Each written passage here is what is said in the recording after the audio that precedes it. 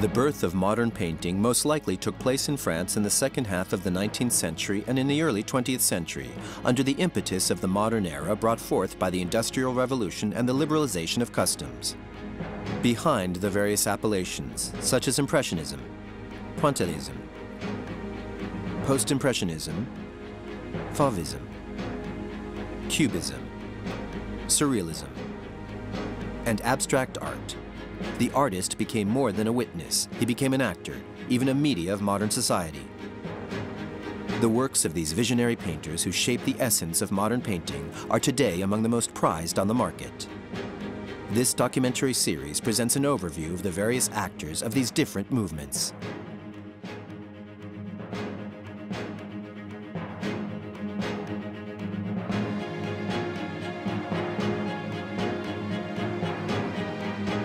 The term First School of Paris designates the group of foreign artists like Soutine, Van Dongen, and Modigliani who arrive in the capital at the dawn of the 20th century, seeking favorable conditions for their art.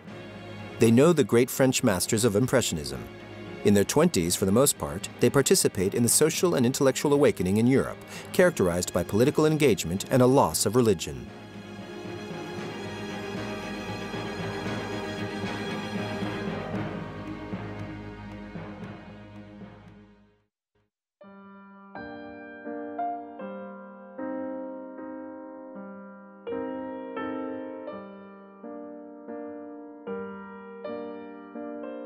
Amedeo Modigliani was born in Italy in 1884.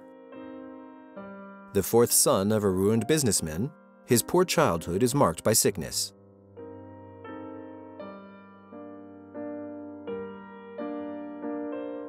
After having studied his classics in Italy, he came to Paris when he was 22.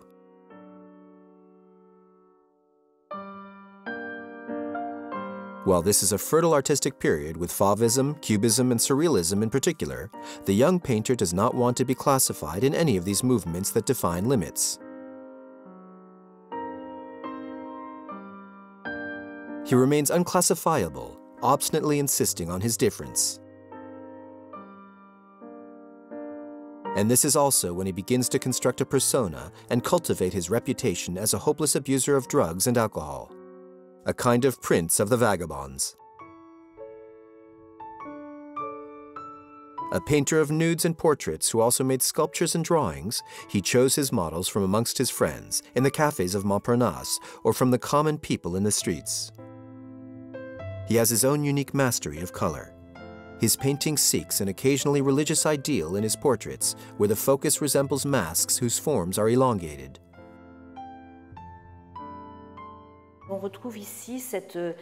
Here you see this extreme oval shape, which almost corresponds to a cathedral's mandalasse in its shape, and this oval appears in several components.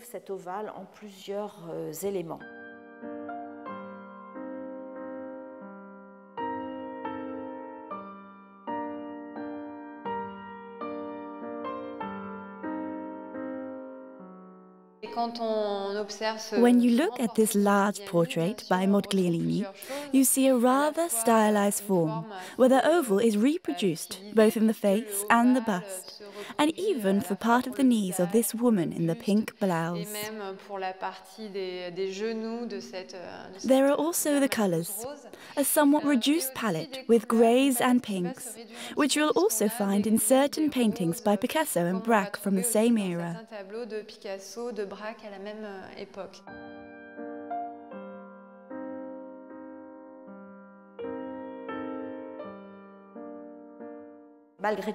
Nevertheless, Modigliani will impose a background that is no more than suggested, like lots of paintings created during the War of 14.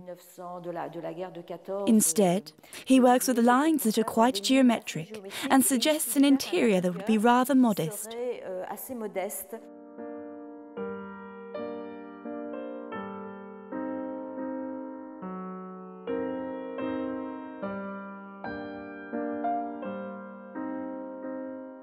Amedeo Modigliani is an artist who is somewhat outside the history of the 20th century and the history of modern art. He was born at the end of the 19th century just 1 year after Picasso. It's interesting to put it in a chronological perspective, but he dies much younger, suffering from a pulmonary sickness since his childhood. He dies in 1920 at 36 years old, which is very young. In 1906, at 22 years old, the young painter leaves his native Italy to come to Paris, where everything is happening as far as painting is concerned. It is a period when Paris is in the centre of the art world, and any artist who is interested in the avant-garde or modernity will want to go to Paris at some point in their career. Modigliani is no exception to the rule and decides, with his family's money, to leave for Paris. He arrives there in 1906. It is a particularly important date in the history of the avant-garde, as it is 1 year after the explosion of the Fauves in the Autumn Salon. So there has already been a first avant-garde movement there, greatly shook the world of painting and caused it to react. And it is precisely the Fauves, with Van Dogen, who splashed the visitor with a very colourful style of painting, and above all with colours that don't correspond to nature. The colours do not resemble reality. The canvas becomes something like a pot of paint thrown in the face of the public. Modigliani arrives in this period. It is also the period where a Cézanne retrospective will be organised in 1907. This retrospective will have a huge impact on the artists, in particular Pablo Picasso and others who will later become the heart of the Cubist movement. 1906 is also 1 year before Gauguin, the master of primitivism, has a major retrospective as well. This is the artist who distanced himself from Western culture, going to Tahiti to look for the source of a new, naive culture, one that was supposed to regenerate the art of painting. So, he arrives at quite an incredible artistic turning point, and this very sensitive young man is immediately integrated into the circles of the Parisian avant-garde. He is caught up in all of this sensitivity.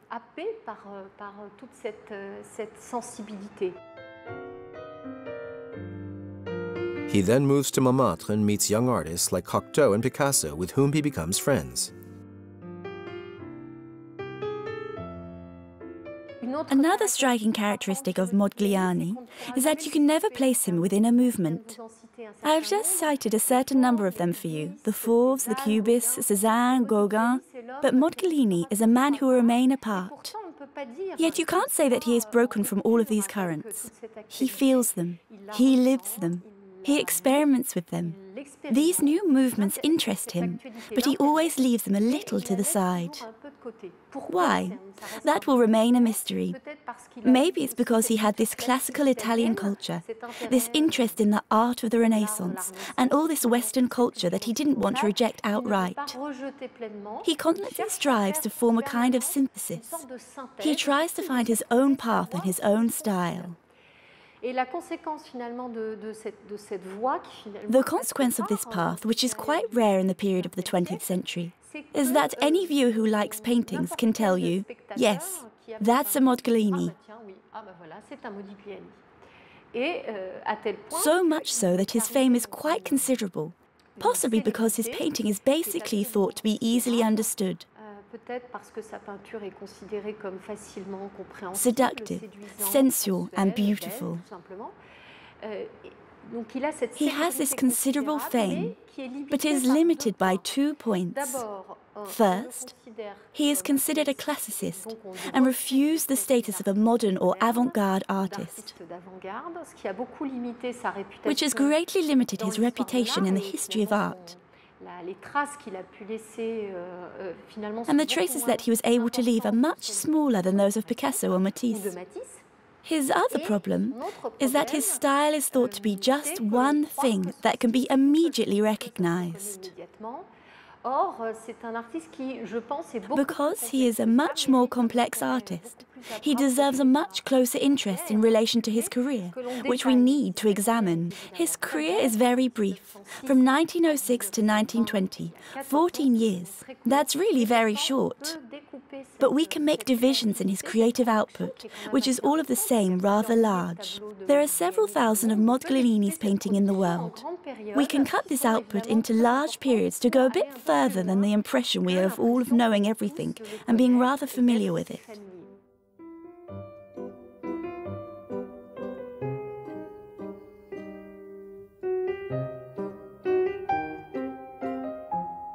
In the first works created in his miserable studio, he's inspired by the fashionable painters of the time like Toulouse-Lautrec and Cézanne, and straight away shows his preferred theme, the portrait.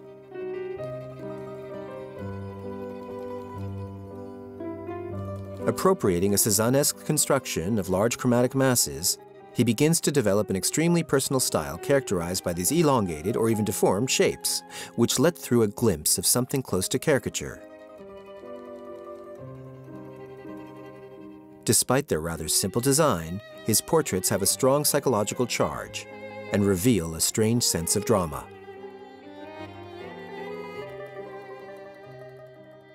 The style of the Modigliani you see here does not yet exactly resemble the Modigliani that we know. On one hand, the colors are very dull and dark, a little grey and bluish. When you look at this painting, you can think of Picasso's blue period, and that's probably a reference that makes sense. You also notice this contour line that is very different from the color that fills it. This contour line evokes newspaper drawings with something almost caricatural. The common woman depicted here does not have a hat, contrary to what you might think. It is her bun that sets her hair in this kind of undifferentiated mass on her head. This woman is in no way idealized. There are certain elements that interested artists in this domain of caricature, the exaggeration of traits and the separation of contour and color. What you can also see is that it is not very modeled, and in this it is already a work of the avant-garde. It is not at all a work that is made the tradition of the 19th century would have it. When you look at it closely, there are different colors. A pink, a grey and a violet make it possible to distinguish the planes of the face. It's this very heavy emphasis on the gaze that gives the portrait its power. In this we see what will be an essential preoccupation for Modigliani in his career, which is both the encounter with a person and at the same time the importance of style. In this portrait, which I always found very beautiful, there is this encounter with an individual. The two eyes are treated in a somewhat irregular manner, as are the two sides of the face as well. There are differences of colour that give life to the face and make it so that this woman, even though she is roughly sketched and the colours are not very realistic, is there, before us, and our eyes are looking at us. This is also accentuated by the fact that here we always hung the painting at eye level, which makes it so the encounter is even more possible. She is really placed at my level, and this heavy gaze that you can see already full of painful experience stares at me and creates this encounter. You can already tell that Modigliani had seen a lot of things. He was steeped in this expressionistic and pictorial ambience of Paris in the beginning of the century, but took something of his own from it, even if this is not yet the Modigliani that we know.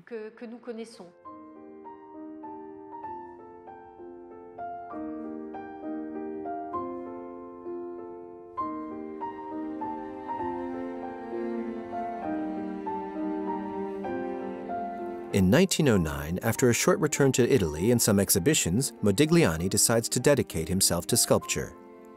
Then he leaves Montmartre and moves his studio to the Montparnasse neighborhood. For 4 years, the painter was sculpts. He works with limestone, then with marble. He even returns once again to Italy to live near a quarry. Thanks to his discovery of African and Cambodian art, here you see the birth of his elongated faces, which will quite quickly become the artist's signature, the expression of his feelings.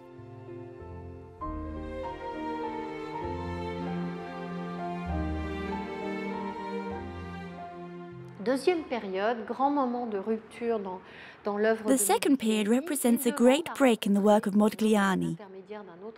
Through another artist, he asked to meet Brancusi, the great sculptor of Romanian origin, who invented a modern sculpture, a new sculpture for the 20th century, starting from the style of Auguste Rodin.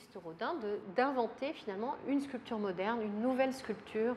A member of the School of Paris, and thus a foreigner in Paris, he had already attained a considerable fame and an aura in the circles of the artistic avant-garde. He asked to meet him because he is fascinated by Brancusi's sculpted works.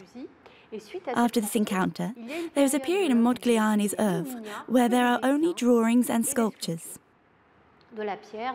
Working in stone and marble exclusively, he no longer paints, and drawing is treated exactly as though it was sculpture. During this period, that is very intense and very concentrated in time, Modigliani investigates and is only particularly interested in one kind of sculpture, what we call directly carving. This is not a model sculpture, or bronze, or plaster, or clay, that is then moulded in bronze, but direct carving. Starting from a block, you extract a shape by using blunt or sharp objects to extract a form from the mass.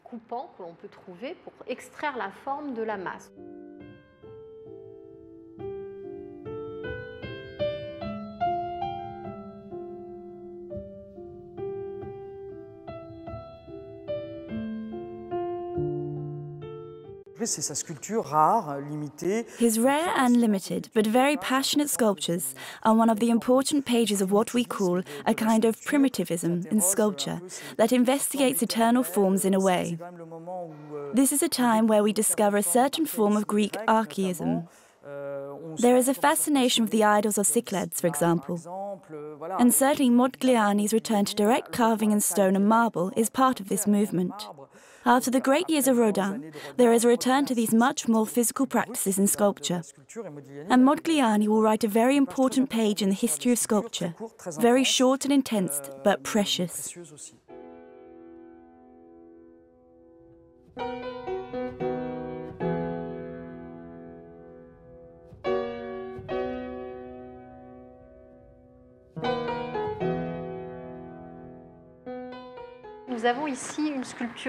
Here we have an unfinished sculpture.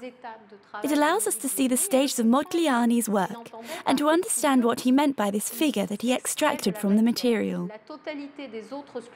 All of Modigliani's other sculptures are in different types of stone. This is the only one in marble. You can easily see the shape of the block by the way the base was dug here, because the block continues lower than the sculpture that he started to carve out. He recreates, inside of this block, a kind of second base. And little by little, he makes a face emerge, extremely symmetrical and very simplified, which evokes an African mask. There are also lots of very diverse influences, Egyptian or other, that are tied to a certain idea of primitive sculpture. The idea is to summarize the face in its simplest components: the bridge of the nose, the two ovals of the eyes, and the oval of the face, so that everything creates a sort of perfect symmetry. There is really this idea of reconstituting an idea of the face. There are these two half-circles that cross in a mandorla, and an accentuated bridge of the nose that is clearly not naturalistic. The mouth appears as a ridge, the same as the nose, and even the forehead is made of a ridge, while the two almond-like eyes take shape in a manner that is also perfectly symmetrical. What is rather beautiful is that you see how he worked. He breaks away large masses with a gouge, and then he sculpts and erases any trace of the gouge to smooth out the stone or marble, and reaches the form of perfection that is very simple, both modern and timeless.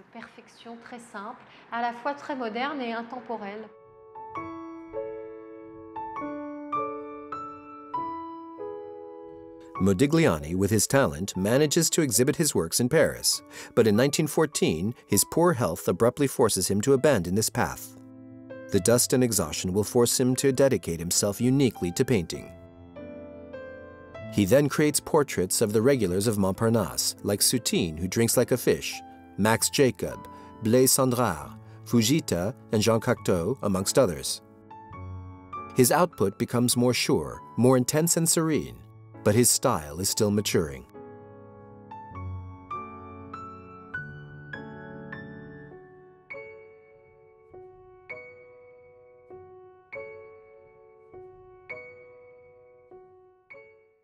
Here we have a portrait of a very important artist from the school of Paris, Maurice Kiesling. He is a Jewish Lithuanian artist who, like many others, came to Paris in the 1910s. Modigliani will get close to this circle of foreign artists in Paris and pay homage to them by depicting them.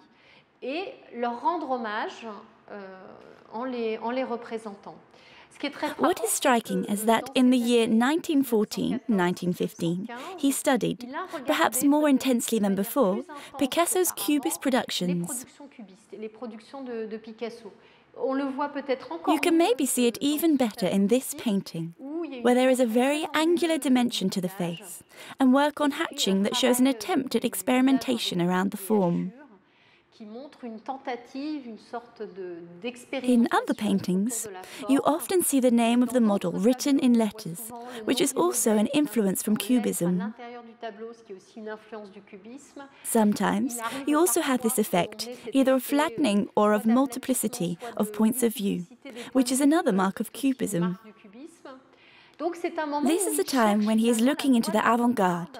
He distances himself from the influence of Brancusi and seeks a new path for his style.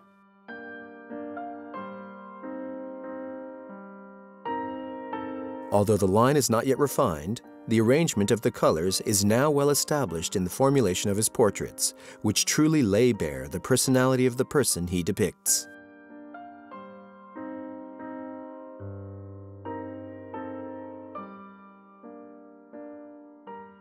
When you think of Modigliani, it is always a model in an interior. The interior is merely alluded to by a few architectural elements. This is the case here. It's just enough to understand that we are in a room, in an enclosed space, but there is virtually never an opening to the exterior.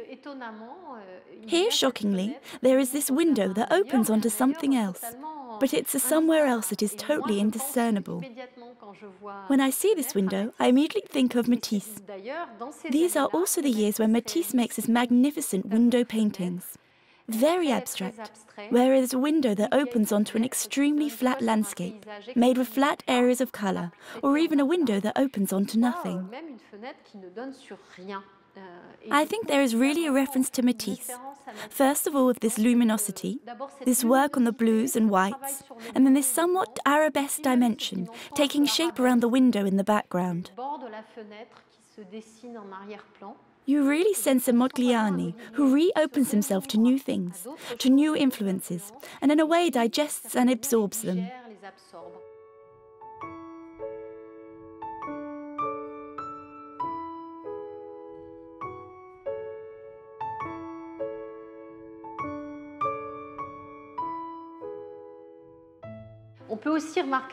You can also see something that will develop in his classic period, and is already being worked on here, the attention to colour.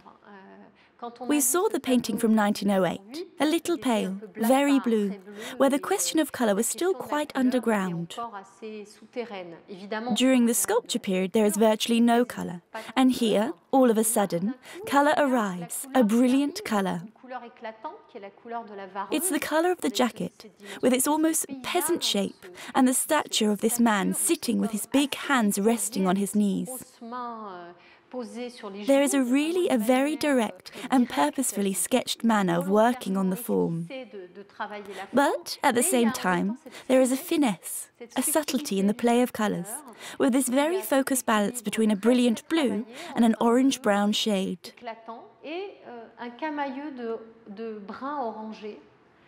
As you know, something that greatly interested the artist of modernity was what we call complementary colours.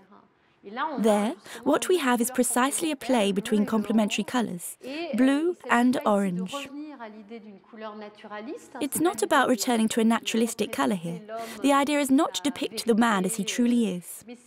The idea is to use reality in such a way to lead it towards art, with precisely this idea of smoothing it, simplifying it, and at the same time intensifying it through painting.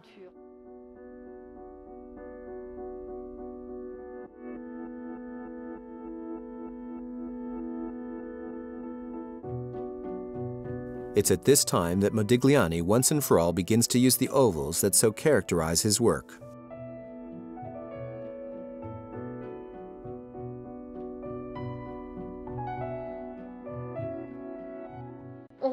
Once again, you have the mandorla I spoke to you about from the sculpture, but this time it's the entire body that forms this very symmetrical almond shape. Something upsets this very stable symmetry, which is quite classic in the end, giving this portrait a present that is little traditional in a way.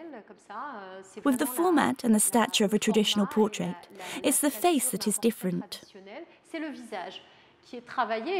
You see the influence of cubism and its facets, where the eyes are not only simplified, but are two different sizes and have slightly different expressions. The slightly twisted character of the nose, which is real in Kisling's case, by the way, he actually had a bent nose, is accentuated at the same time as it is simplified. As for the haircut, it used to create a form that's very sculptural in a way, which strongly evokes primitive sculpture. You see how all his influences of colour, sculpture, form and contour come together with this reality of Kisling in his painting.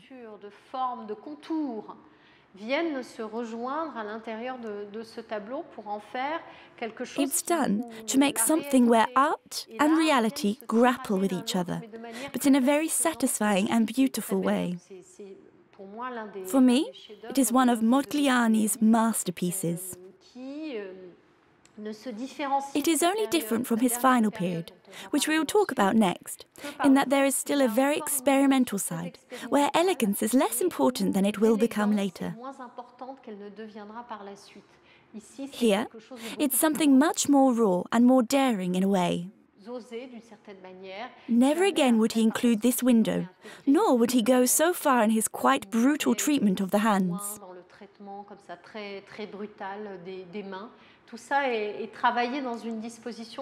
All this is done in a transition between the avant-garde and something much more classical.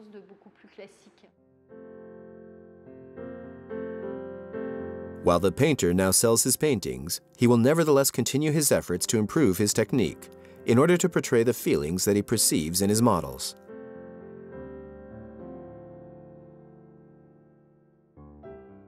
What you can clearly see when you look through his catalogue is that he draws a lot, especially in the period of 1915 to 1916. As soon as he is on the terrace of a café, he draws. For him, it's the exercise of a portraitist. That is, how do I look at reality, capture its essence, simplify it and sketch it quickly within the principles of my own style? He has an enormous output of drawings. They are not very beautiful drawings in the sense that they are not very polished. There are no relief efforts. There is no work on light and shadow. They are very raw with rather thin pencil strokes. It is really a work that seems slightly banal, but is interesting in the sense that it is really a laboratory of style and portraiture. He is someone who draws directly on the canvas and then colours it. The contours are really meant to reproduce the rapidity of these drawings and sketches.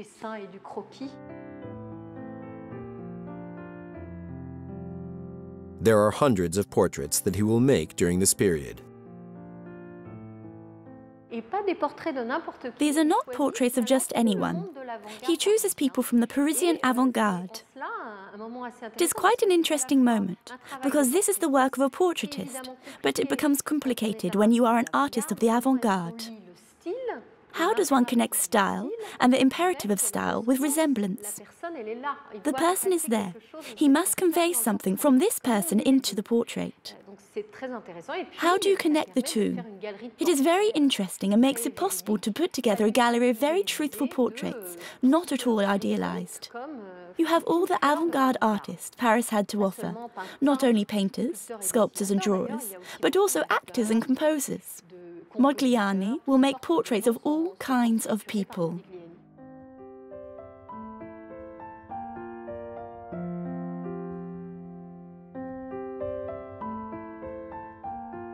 Beneath these brushstrokes, an entire gallery is born, made of celebrities or simply romantic conquests and friends.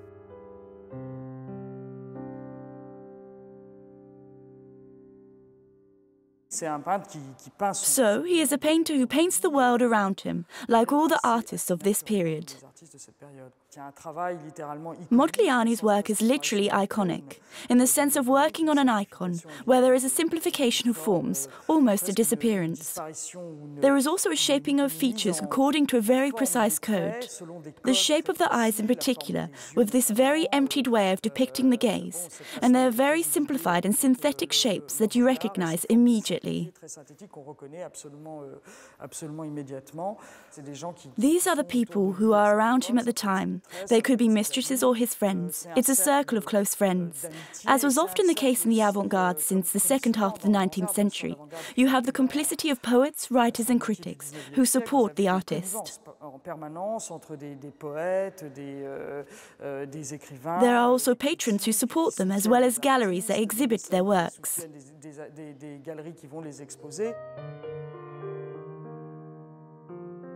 Amongst the portraits of his close friends, there is one Paul Guillaume, who is a dealer and collector of modern art, and thanks to whom Modigliani sells his paintings.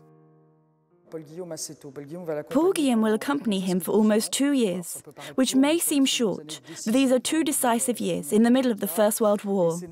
Notably, it's Paul Guillaume who will persuade him to stop his sculpture practice and return to painting, with a stylistic and formal quest that is very unique to Modigliani. This gives us these figures that are immediately recognizable and make Modigliani a great success in the art market today. He is an artist who is highly rated today. At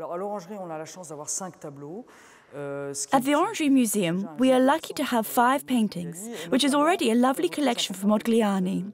We have a very important painting, which is a portrait of Paul Guillaume as Novo Pilota, as pilot of this new golden age, for the avant-garde of the era.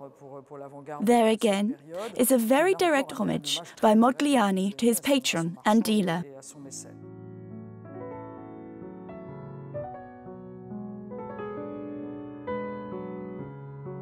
After all these years of research, the painter's style finally settles and becomes a clear sign of recognition in the world of modern painting. And all the strength and talent of Modigliani will surely be in bringing classical painting into modernism.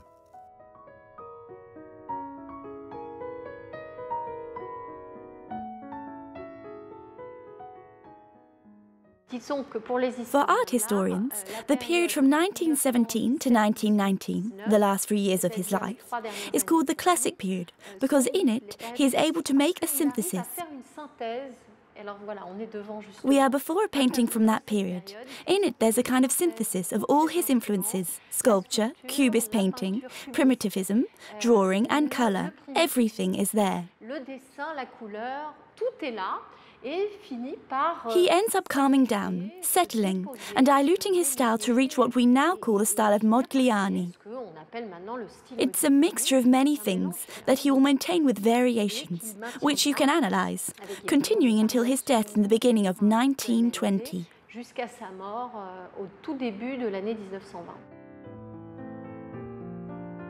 Eaten away by absinthe, hashish, and tuberculosis, Modigliani will move to the French Riviera with his companion, who is pregnant, to Nice in the south of France. In the southern light, the painter lightens his palette and works on larger formats. In the city of Nice, he will try to get as many people as possible to pose, with many more strangers in this period. You see portraits appear of the housekeeper's son and many children. For example, we have this portrait which is in Picasso's collection, which is a portrait of an absolutely charming young girl that he painted in Nice. So this is a period where he has mastered his art of portraiture, and he tries to use it in all sorts of contexts. Intimate portraits of his companion Jeanne or others.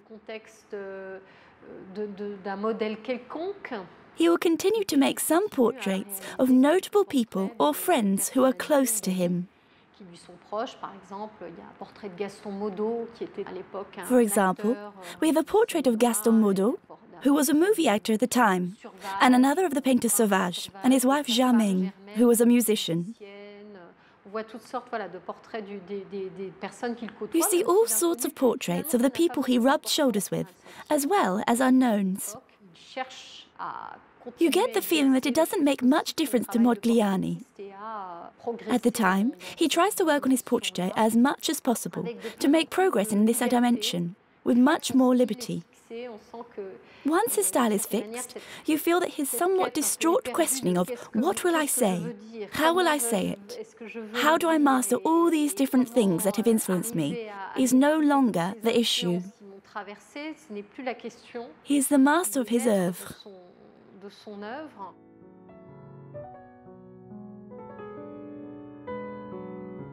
Modigliani's paintings are now remarkable in the simplicity and sobriety of their lines and colors. His works convey a taste for rigorous and sober compositions. But despite this simplification, his portraits don't lose any character or expressiveness. Amedeo Modigliani painted nudes his entire life, but in the years 1916 and 1917, he makes his famous series that consist of 30 paintings. They show the models sitting, standing, and reclining, idealized in their nudity. In 1917, he meets Zabrowski, who is the broke dealer of Polish origin who will take Modigliani's career in hand for a very brief period, as he dies shortly after. He advises him to make nudes and gets him a solo exhibition at the Bert Weil Gallery in 1917. Modigliani produces a series of nudes for this exhibition that would allow him to work much more on many things I could talk about: the influence of sculpture, the work on colour, the link between flatness and volume.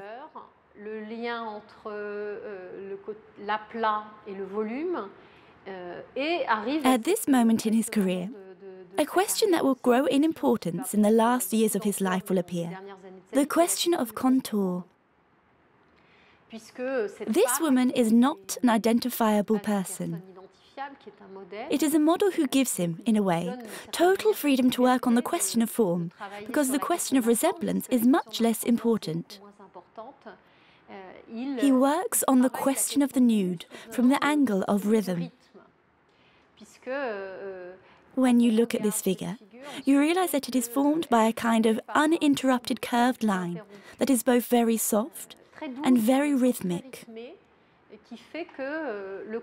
which makes it so that the body does not emerge through successive planes, or even through traditional perspective, but in relationship with this stunning line, which is quite abstract and clearly not very realistic. You have noticed the two shoulders are not at the same level. One senses that he studied the painter Ingres. It's very clear in his paintings. You even have this rather classic three-quarter framing that meets the rhythm of the contour. There is also this fullness of the flesh, certainly made different than Ingres, but you can see this reference in it. This leads us to a painting that is at once very coherent, very dynamic, very sensual, and very modern as a whole. He is always associated with this work, put into the face that resembles a mask from which any dimension of expressiveness has been removed. The eyes no longer have pupils, the nose is very simplified, the mouth as well. It's in a way the form that crowns the sensual fullness that is the body.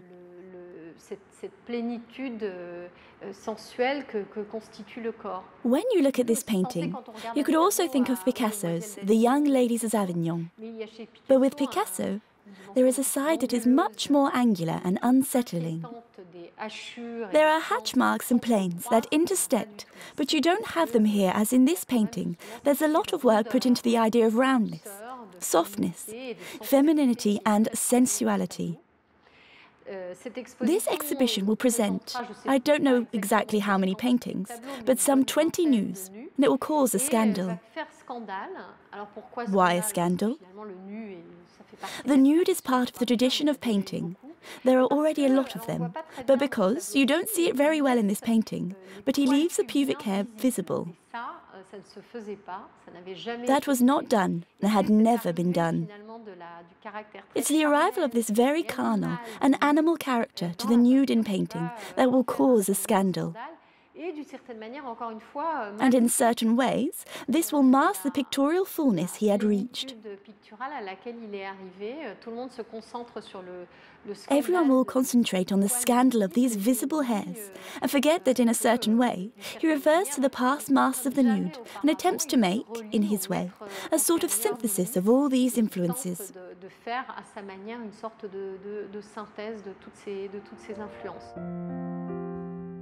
If these depictions evoke nothing mythological or historical, they nevertheless remain in the tradition of the nude Venus, which was a constant predominant motif in art from the Renaissance to the 19th century.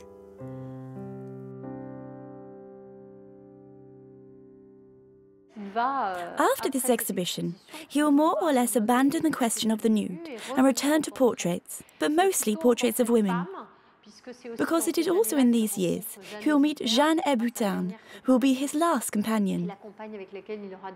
She will be the companion with whom he will have the most peaceful relationship, compared to the many more tumultuous relationships he had in the past.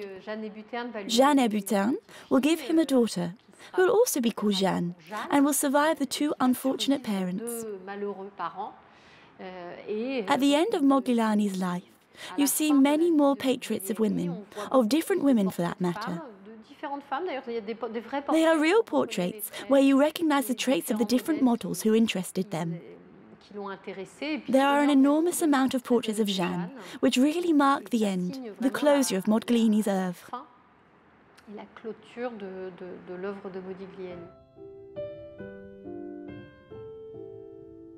Jeanne Hébuterne is a painter herself. Modigliani nicknamed her Coconut because of her very white skin and slightly red hair. She was only 20 years old when she met the artist, whom she literally idolized. And they will very quickly have a child.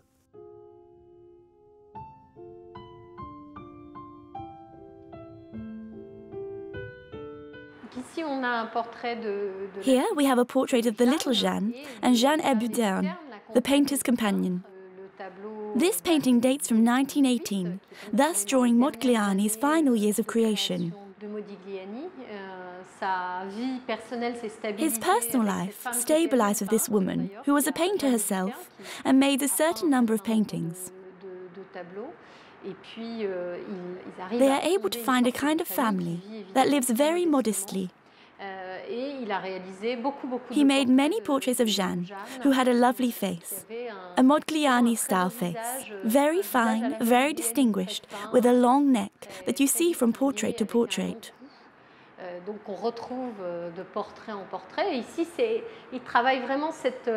He really works on this woman with child as a kind of traditional motif of maternity, or the Madonna with child. This is what the very classical and peaceful character of this painting accentuates. But when you look a little closer, there is still this three-quarter cut. There is also this rather sophisticated way of creating the background in this painting, as there are different places that clash with each other in a space that is not traditional. There is no vanishing point. There are these backgrounds, there are 5 of them, and it is not very clear how they go together with each other. But rather than being abstract with no relation to the model, they are almost there to emphasize the face, and the shape even more, where you have this idea of the almond shape that structures the entire body. He always deliberately makes the shoulders nearly disappear. Any angular dimension of a woman's body is, in general, completely erased in this area. No matter what portraits he makes of women, he unites them around this idea of a very fluid and undulating body. They often have a tilted head, which is not the case here, and everything is made of interlocking shapes that are all equal and come together to fit inside each other, like a Russian doll. The young Jeanne is treated like a kind of doll herself, very simplified. You see once again what I tried to explain about the work put into the colours, which are very sophisticated. The entire background is in a shade of brown, but a brown that is sometimes red, sometimes pink, orange or green. It's really this idea that colours are unstable and that they can have a life to them, so that the background can live its life and thus bring more life to the model. You see the same shade of colours again, but more simplified.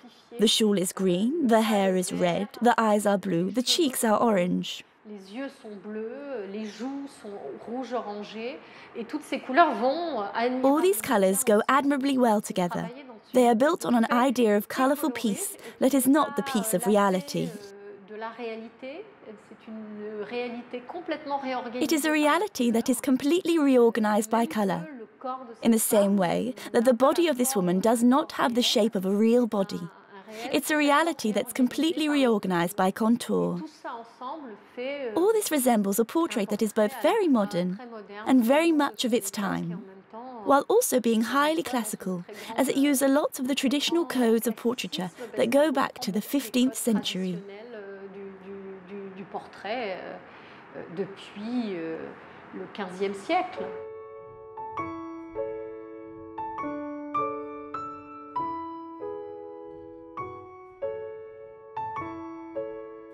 This tranquility, finally achieved in his painting, shows no sign of the tragic fate that lies ahead in the life of the artist, who is more and more sick. During his years in the city of Nice, they tried to heal him, but his lungs continued to get worse. And at the same time, you've seen a kind of great softness, a grand classicism, a richness in his works, which gives you the feeling that he is at the dawn of a new period, rather than at the end of his career.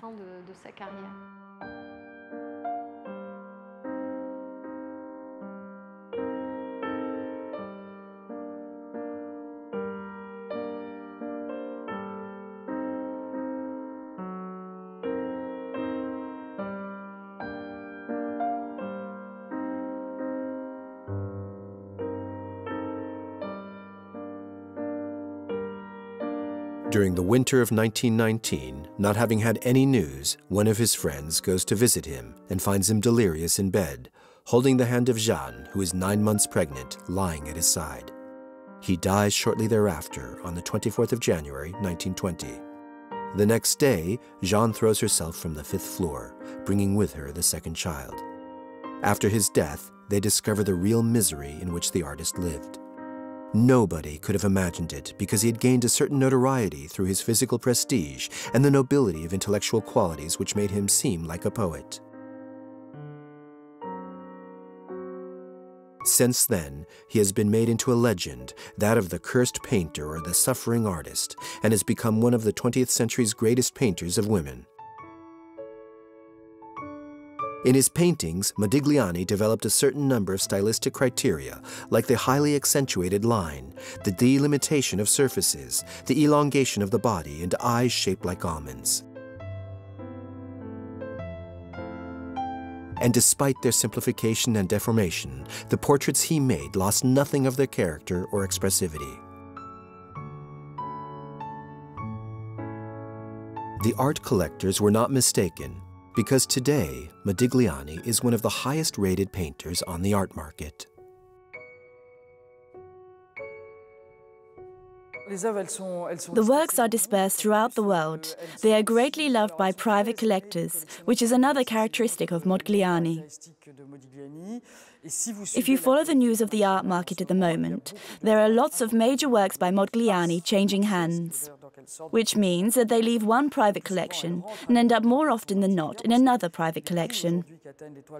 This is because the price that Modigliani's painting attained today does not permit the large part of museums to buy them. He is really a cherished, rare artist on the current market, who still attracts the major private collectors, which is interesting for the artists of the current generation. It is a rather interesting characteristic, and is probably due to something highly characteristic and recognizable in Modigliani. If you have a Modigliani, you can tell immediately. And it's this effect of the recognition of a big name, and also of an artist who has a bit of this halo of a cursed artist, an artist who dies young, tortured by alcohol and women. All these somewhat dark legends surrounding Modigliani are things that find an echo in the public, and thus the market, even today.